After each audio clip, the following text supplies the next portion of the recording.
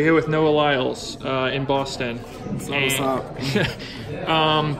Last race you had was against Michael Norman in Rome. Yep. You know, one of the races of the season on the Diamond League circuit. How did it feel to finally not finish first in a Diamond League 200? I mean, I don't know. It doesn't hurt. It doesn't feel great, but it's just like something you've gotten used to. I mean, as a pro, I feel that you have to be able to handle losses and wins. And I knew that I wasn't going to win forever. You know, that's something you just know. And if you think that you're going to win forever, then you might not be human. Yeah. But it's just something to always be prepared for, because I knew the day that I got beat was the day I'd get more excited about going back to training and really hitting it home. Is that how it felt when you got back to training after the run? That's exactly how it felt. Like, me and my coach were talking, and he was like, first of all, we thought it was a great race.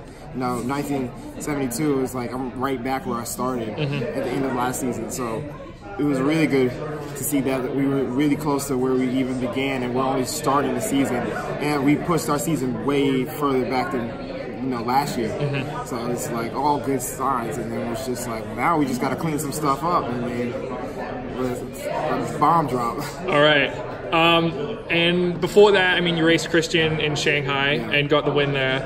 And, you know, that obviously was an exciting race, but there was also some fireworks on social media afterwards. I mean, did you go into that race knowing that Christian didn't really like you, or were you surprised by what came out of that? No. I don't know. You know, some people just don't like you. You know, you can't do nothing about it. You know, I can't do nothing about it. It's just how it is what it is. Yeah. But, I mean, did you think he would... he didn't call you out by name, but it was pretty much, like, on social media. Were you surprised that he would come out and say something like that? I was more surprised that he tweeted, because he doesn't tweet a lot. I'm not surprised that he said it. I'm just more surprised that he actually tweeted. Yeah. And when you first see that tweet pop up on your timeline, what are you thinking?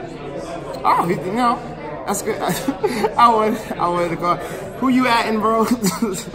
But no, he probably would have got more mad. I mean, it doesn't matter what he says. You know, all I know is what I'm doing and I know me and my coach got a game plan, and it's working out really well. Yeah. I mean, I saw your interview with Nick Siccardi, though. You said, like, you know, it's kind of a good thing that you have these rivals. Yeah. I mean, do you feel it's important that you guys are two of the top 100-meter sprinters in the world? Is it important that there is some enmity, or there's a little, you know, there's some rivalry that track can sort of hang its hat on? I think there's always room for rivalries. You know, it really gets both parties going, gets them wanting to work harder to obtain a bigger goal.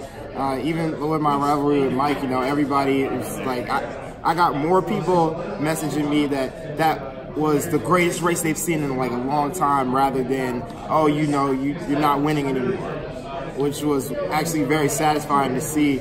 That, because every time I get on the track, I want to give people a show. So I'm glad that people are starting to enjoy the sport, and I've seen tons of tweets out there. It's like, oh, 2019, 2020 are going to be like major for track and field. And I'm like, yeah, I'd love to see that. Yeah. Is it strange to you? You drop down to the 100 and beat Christian. That's sort of viewed as his specialty distance. You're like viewed as a 200 guy. Then Michael, who's viewed as the 400 guy, drops down to the 200 and beats you. I mean, is that kind of funny to think about? Yeah, it was kind of ironic. I was thinking about that. I was like, oh, that's kind of funny. But at the same time, you know, it's like, well, I'm not going to let that happen again.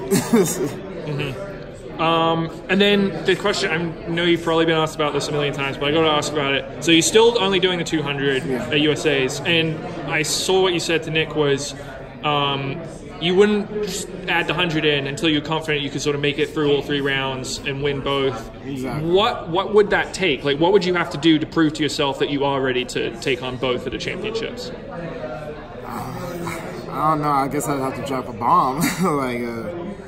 If I ran like 9.75 or something like that, then I'd be like, it would be time for me and my coach to say, all right, are we going to change the plan up, or are we going to keep it how it is? Right.